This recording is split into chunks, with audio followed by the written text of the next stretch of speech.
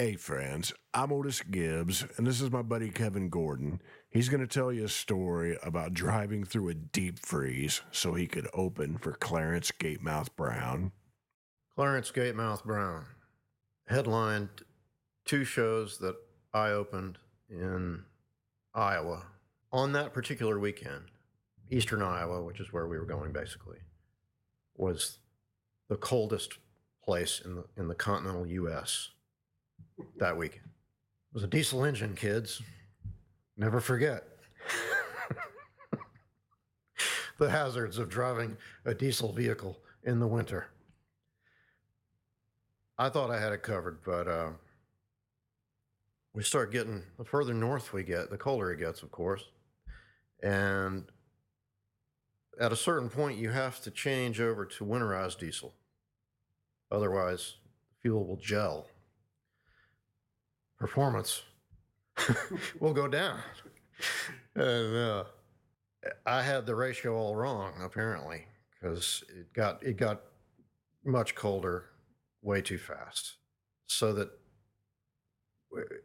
as we got further north, the more we slowed down. By the time we got to the Quad Cities, which was where the first gig was, it was probably 7, 8 in the morning. It took us that long.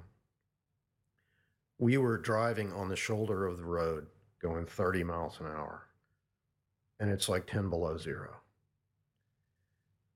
But we feel like we have to keep driving because that's how we keep the heat going, and if we could just get to the hotel, everything would be all right.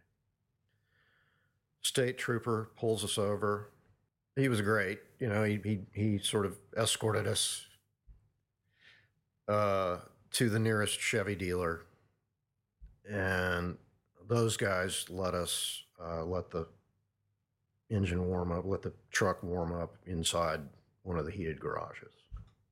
Get to the hotel, all fine. Go to the gig, play the gig, goes fine. Good time, woohoo, big crowd.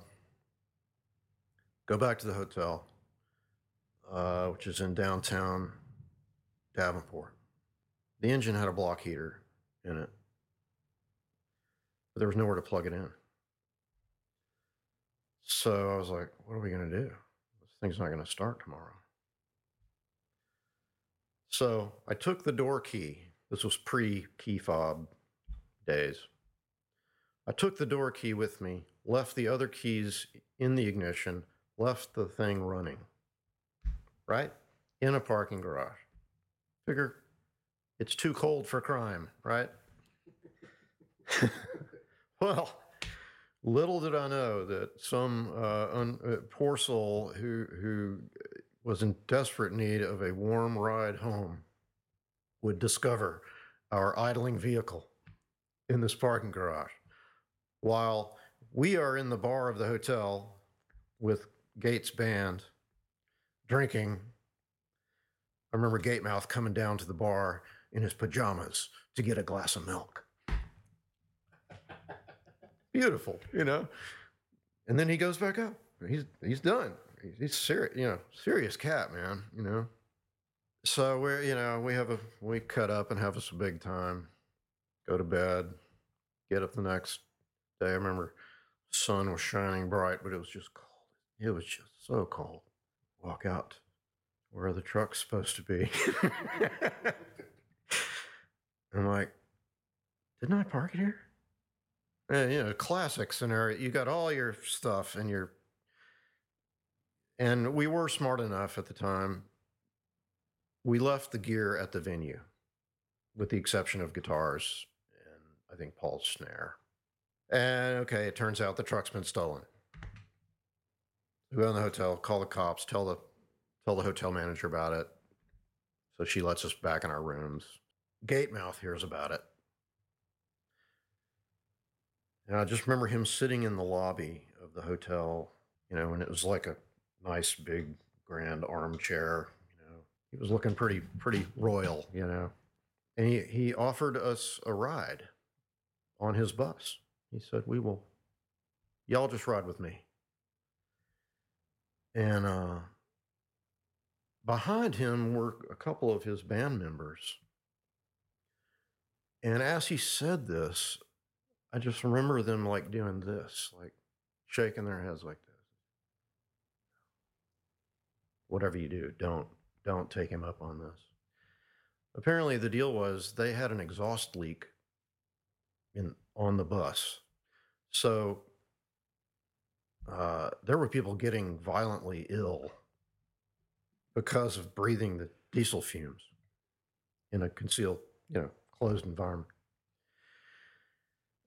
Fortunately, not long after this very generous offer from the gate, the Rock Island police found the Suburban parked in the parking lot of it was like a business, like it does like industrial pumping, pumping out floodwater and stuff.